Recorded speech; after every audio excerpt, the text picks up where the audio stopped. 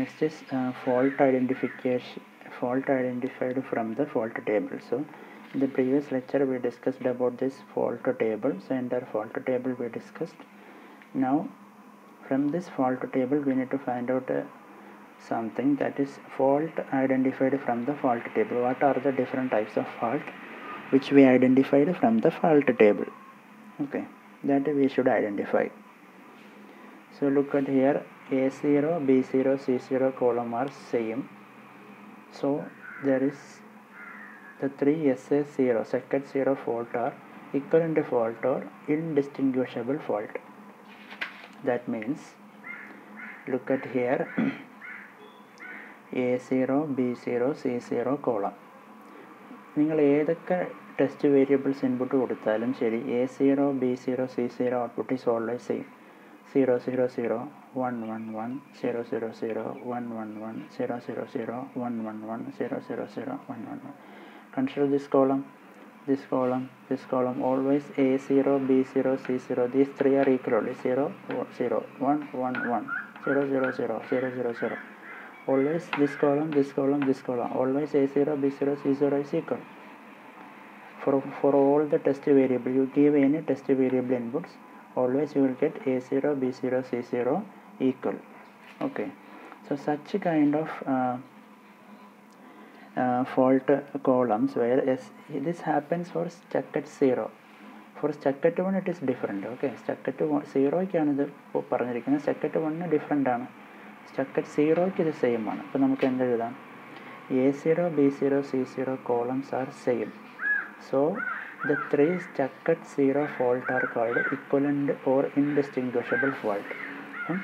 Stuck at 0 fault, A0, B0, C0 എന്ന് പറയുന്ന stuck at 0 fault, these three faults are called this A0, B0, C0. These three faults are called indistinguishable fault or equivalent fault.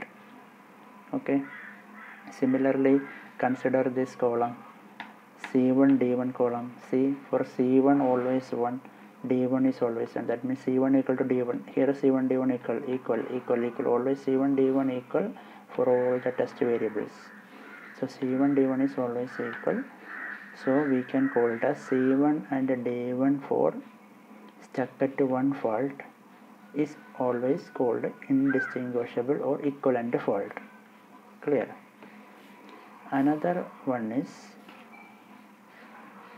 so that's about SA1, stuck at 1 fault on C1 and D1 line are same. So C1 and D1 are also called indistinguishable or equivalent fault.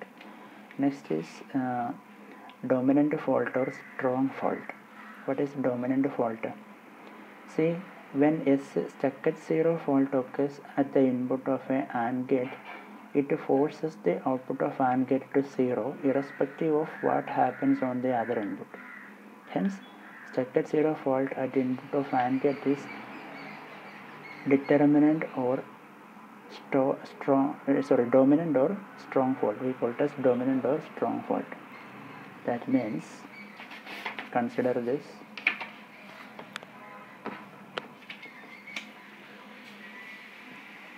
Consider this AND gate. Okay. If one of the input of AND gate is 0, irrespective of the other input or output of always AND gate is always 0. Okay. Right.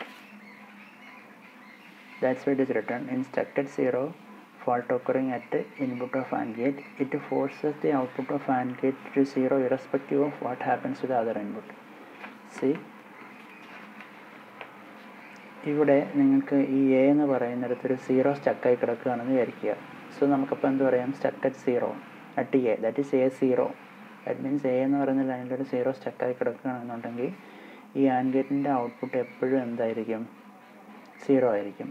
ഇവിടെ ഒരു 0 സ്റ്റക്കായി കിടന്നാൽ ഇവിടെ എന്ത് input വന്നാലും 1 വന്നാലും 0 വന്നാലും ഒരു കാര്യമില്ല, ഔട്ട്പുട്ട് എപ്പോഴും എന്തായിരിക്കും? 0. Irrespective of the other input this and gate output is always 0 if A 0 is സ്റ്റക്ക്ഡ് at A. So ഇതിനെ പറയുന്ന പേരാണ് ഡൊമിനൻ്റ് അല്ലെങ്കിൽ സ്ട്രോങ് ഫോൾട്ട് എന്ന് പറയും. അപ്പോൾ എയിലൊരു ഫോൾട്ട്, ആൻഡ് ഗേറ്റിൻ്റെ ഒരു ഇൻപുട്ടിൽ 0 ഫോൾട്ട് വന്നു കഴിഞ്ഞാൽ അതിനെ ഡൊമിനൻ്റ് ഫോൾട്ട് എന്ന് പറയും. Next is week fault. SA1 at 1 input of SA1 at one of the input alone of an AND gate cannot force the output of AND gate to 1. See, നോക്കൂ, suppose ഇവിടെ and ഗേറ്റിൻ്റെ ഏതെങ്കിലും ഒരു input, suppose B എന്ന് പറയുന്നതിനകത്ത് 1 സ്റ്റക്കായി കിടക്കുകയാണെന്ന് വിചാരിക്കുക. അപ്പം we can call it as B1. Okay, B എന്ന് പറയുന്ന ലൈനിൽ 1 സ്റ്റക്കായി കിടക്കുകയാണ്. അപ്പോൾ ഇവിടെ 1 കിടന്നത് കൊണ്ട് മാത്രം നമുക്ക് ഔട്ട്പുട്ട് 1 ആവത്തില്ല. എന്തിനെ ഡിപ്പെൻഡ് ചെയ്യും? ഈ 0നെ ഡിപ്പെൻഡ് ചെയ്യും. ഈ ലൈൻ എ എന്ന് പറയുന്ന ലൈനിലെ ഡിപ്പെൻഡ് ചെയ്യും. ഇവിടെ 0 വരുന്നതനുസരിച്ച് ഇവിടെ 0 ആണോ 1 ആണോ അതിനനുസരിച്ചിട്ട് ഔട്ട്പുട്ട് ചേഞ്ച് ചെയ്യുന്നത്. അപ്പോൾ ഇവിടെ 1 വന്നതുകൊണ്ട് ഇതിൻ്റെ ഔട്ട്പുട്ടിൽ യാതൊരു റിഫ്ലക്ഷനും വരുത്താൻ, യാതൊരു ചേഞ്ചസും വരുത്താൻ ഈ 1ന് പറ്റത്തില്ല. So he is week. Even ഇവിടെ 1 ആയതുകൊണ്ട് ഇവിടെ ഈ ഗേറ്റിൽ എന്ത് വരുന്നോ അതിനനുസരിച്ചിട്ടായിരിക്കും ഔട്ട്പുട്ട് ഇവിടെ വരിക. ഇവിടെ 1 കിടക്കുന്നത് കൊണ്ട് ഇത് വീക്കാണെന്ന് പറയാം. കാരണം എന്താ, ഈ 1ന് ഒരിക്കലും ഇതിൻ്റെ ഔട്ട്പുട്ടിനെ എന്താ പറയുക ചേഞ്ച് ചെയ്യാനുള്ള കപ്പാസിറ്റി ഇല്ല. ഇതിന് ചേഞ്ച് ചെയ്യാം, പക്ഷേ ഇവിടെ വരുന്ന ഇൻപുട്ടിന് ചേഞ്ച് ചെയ്യാം. ആൻഡ് ഗേറ്റിൻ്റെ പ്രത്യേകത. ബട്ട് 0 ആണെങ്കിലോ, ഇവിടെ 0 വന്നു കഴിഞ്ഞാൽ 0 itself can control the output. So this one is called week fault. ഇനി consider four or gate. Or ഗേറ്റിൻ്റെ കേസിൽ എങ്ങനെ വരാം? How to consider four or gate. If A 0 is stuck at here, okay, A 0 ഇവിടെ സ്റ്റക്കായി. Suppose ഇവിടെ 1 came, what will happen? Output is 1. If 0 came, output is 0. So here 0 is the weak fault, right? Stuck at 0. കാരണം എന്താ, ഇവിടെ 0 സ്റ്റക്കായി കിടക്കുകയാണ്. അപ്പം അടുത്ത ഗേറ്റിൽ എന്ത് വരുന്നു അതിനനുസരിച്ചിട്ടായിരിക്കും ഔട്ട്പുട്ട് ചേഞ്ചസ് ഉണ്ടാവുക. Here 0 is stucked, so it cannot change the output. It always depends on the other input. If 1 is came, output is 1. If 0 came, output is 0. So this is weak fault. Suppose instead of 0, if 1 is here, stuck at 1 is here, that means D1. Stuck at 1 is here at this line. So irrespective of the other input, output is always 1. Okay, ഇവിടെ 0 വന്നാലും ശരി 1 വന്നാലും ശരി output എപ്പോഴും എന്തായിരിക്കും 1. കാരണം എന്താ, ഇവിടെ 1 സ്റ്റക്കായി കിടക്കുന്നതുകൊണ്ട്. So one input of AND gate OR gate is 1, then always the output is 1 irrespective of the other input. So we can call it as he is very strong. So this fault is strong fault. That is, stuck at 1 fault at D is always strong fault. Okay, for OR gate SA0 is the weak fault, SA1 fault is the dominant fault or strong fault.